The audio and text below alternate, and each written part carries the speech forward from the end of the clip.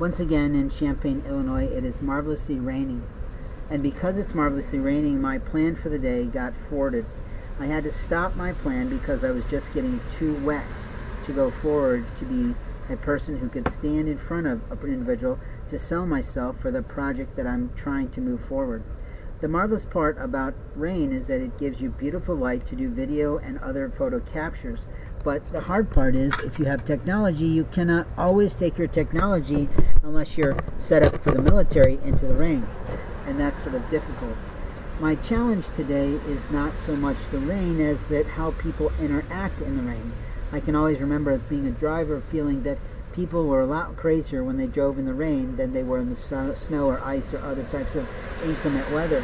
But I guess the marvelous thing about the rain is that sometimes people are much more caring and kind, but all I can describe to you is what the scene just happened to me, which was a man allegedly named John came out of the Staples store to come and play along. He went into the shop next door, which is the Dollar Tree, where I'm sitting sort of equidistant between the main doors to be out of the way from their customers, and openly he came back by, and I simply complimented on the rain.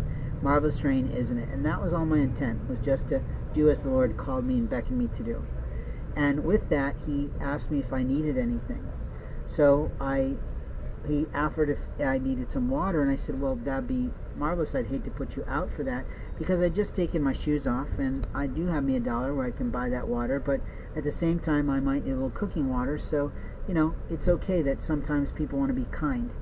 And I described the bottle of water that I was looking for, which is a tall half-gallon kind of blue bottle, and he sort of was impatient to do the task, and then he came back out to show me a bottle that I had purchased in the past, but it's not my favorite beverage in terms of its flavor.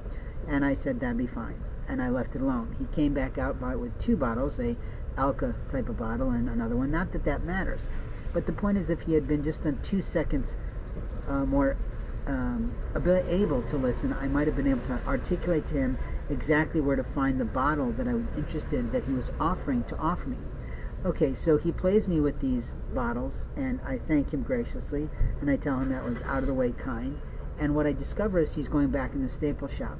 So my feeling is, because the person who walked out on me 2 seconds before his arrival was actually the manager of the Staples store, moving herself into the Dollar Tree and out of the Dollar Tree with no packages, is that I'm again being played with.